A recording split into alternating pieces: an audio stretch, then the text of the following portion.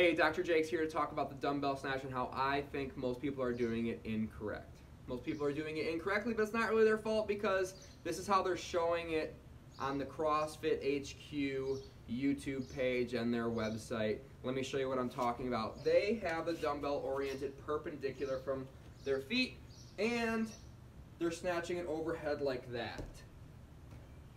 Why is that not okay? It can be done safely, but it actually encourages, with our palm facing forward and a shoulder flexion, it encourages internal rotation, especially when we add intensity and fatigue to the dumbbell snatch with a lot of reps, right? Which is how we usually see these programmed in a lot of the workouts. When we internally rotate our shoulder overhead, it puts our shoulder in a vulnerable position and it can cause a lot of stress on our supraspinatus tendon and can cause some impingements and some injuries. That's why good CrossFit coaches always will tell you, overhead, point your armpits forward. That's a very common cue. There's a lot of other cues that I like to use, but that's kind of like the most common one.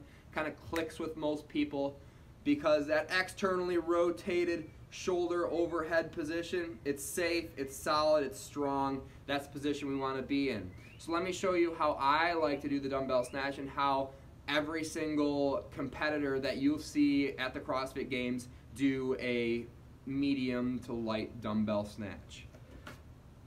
So you will see them put the dumbbell oriented parallel with their feet.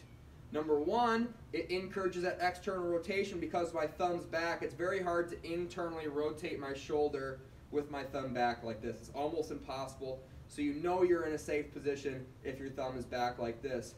But you get an added bonus because it's a little bit more efficient.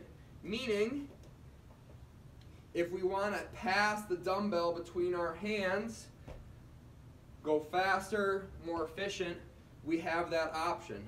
We also have the option of this. And if you try it oriented like this, you'll actually might find it's a lot easier to do it in that fashion. So try it out, leave a comment, see if you liked it, like it, subscribe to my channel, and share with your friends. Thank you. Bye.